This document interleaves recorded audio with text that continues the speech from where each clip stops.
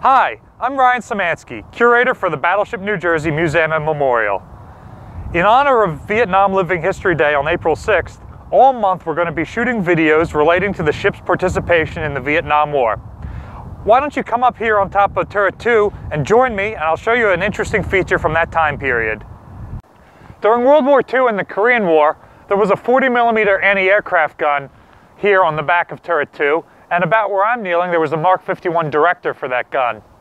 It was removed at the Philadelphia Navy Yard in 1967, and the crew painted this logo, the ship's hull number, on top of the turret. It's so that aircraft flying overhead can recognize who we are. Since we were the only battleship in commission anywhere in the world, I don't know how they would have any question about that. Interestingly, in the 1980s, when there were other battleships in commission, we did not have our hull number painted up here. The museum decided to re-add it as a tribute to our Vietnam sailors. When you come on our tour, you can see this from the bridge. Another feature added during the Vietnam Commission here in the Philadelphia Navy Yard was this disc-cone cage antenna. The red ring painted around the base tells you that it's a transmitter as opposed to a receiver, which would have a blue ring. This was used for ship-to-ship communications, and it worked well enough that they added it to the other three Iowas when they were reactivated in the 1980s.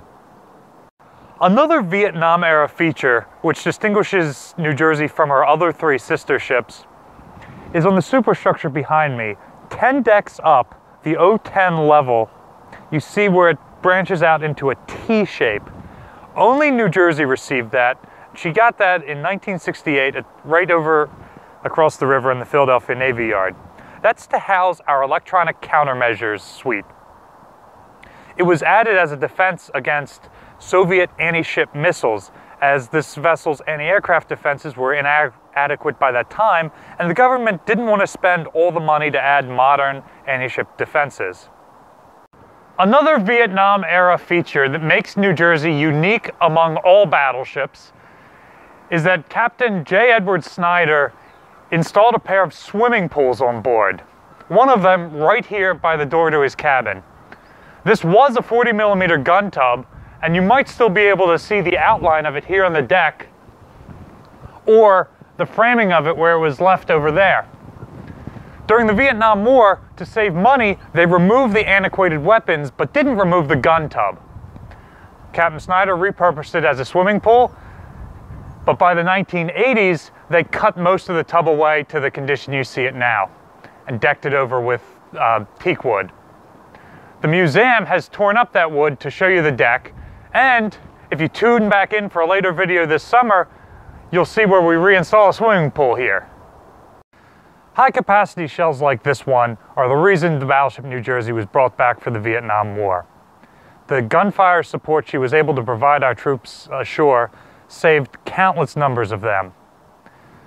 Be sure to come back on board on April 6th, Saturday, for our Vietnam Living History Day, where we're going to interview some of the troops who were ashore who were saved by the vessel and some of the sailors on this vessel who manned her during the war.